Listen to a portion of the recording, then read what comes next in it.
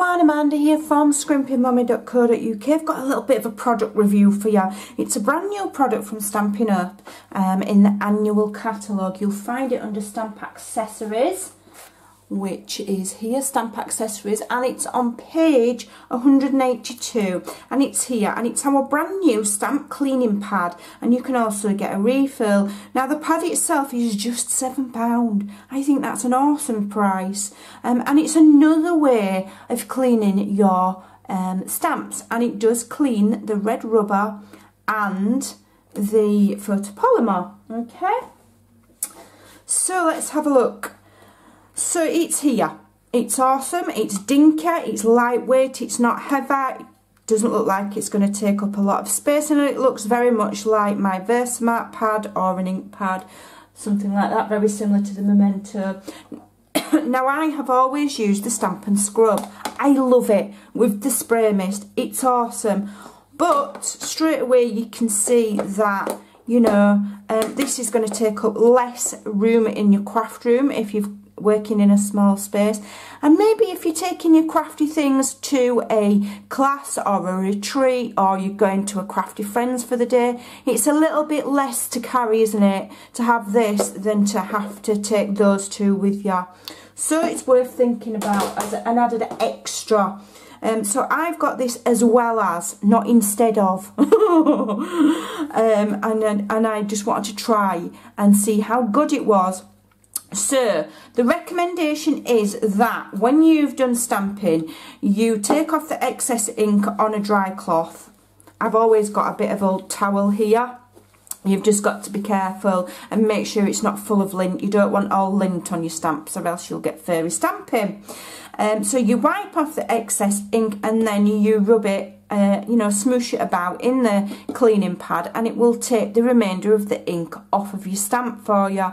And then when you've done that, you then have to go and rinse your stamp under a, you know, under just a running cold tap or whatever.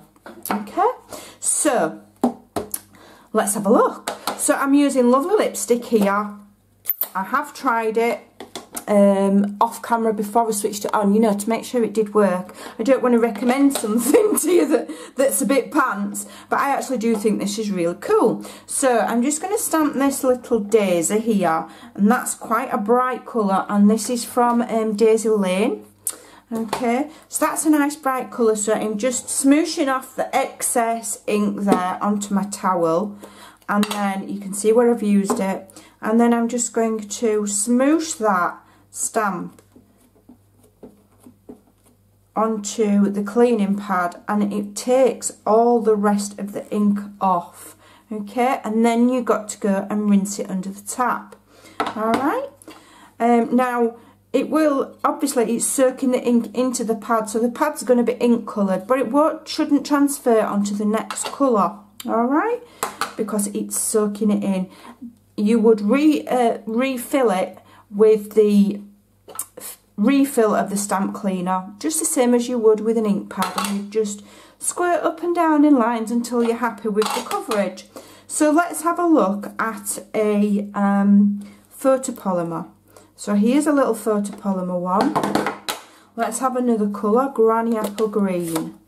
Okay, now this is a brand new one, this hasn't even been used. Oh, I'm ashamed to say. Okay, so there we go.